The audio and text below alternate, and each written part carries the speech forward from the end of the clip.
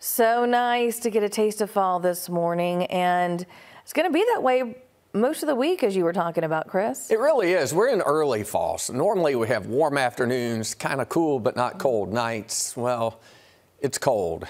It is. By early October standards, and we'll get even colder before it warms up some toward the middle of the week. So here are your weather forecast headlines this morning. Chilly today and tomorrow. We'll have some warmer weather toward the middle of the week, maybe some rain toward the end of the week. That will depend on, interestingly enough, what a tropical storm in the Pacific Ocean ends up doing toward the end of the week. We'll have more on Lydia in just a moment. Right now, here's more on your Sunday forecast hour by hour.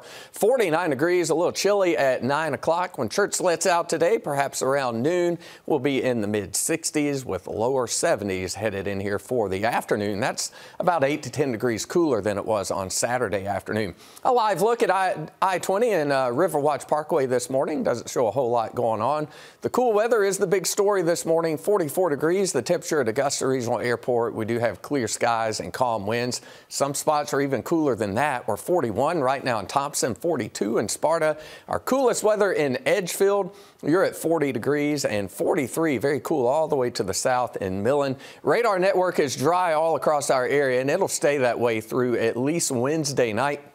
A very cool area of high pressure is centered right over eastern Texas. Clockwise flow around that is pulling a lot of dry and cool Canadian air into the area. And with clear skies and light winds tonight, it is going to get mighty chilly by tomorrow morning. To give you an idea of just how cool we are, 44 degrees in Augusta right now. That is the same temperature as it is in Bismarck, North Dakota right now. So definitely unusually cool for this time of the year.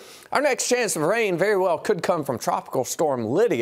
The winds right now are 70 miles per hour. A rare Mexican landfall is expected sometime on Tuesday. What's left of that moisture will continue into the Gulf of Mexico and could mean a chance of rain for us Wednesday night through about Friday. We'll have to keep a close eye on that. Right now, your Sunday forecast looks great. Sunny skies, a crisp fall day with a high near 73. Tonight will be the coldest weather. Then we start to warm up. We'll be 38 tomorrow morning in Aiken.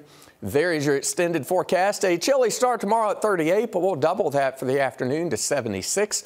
We're back in the lower 80s by Tuesday. There's that chance of rain for the second half of the week.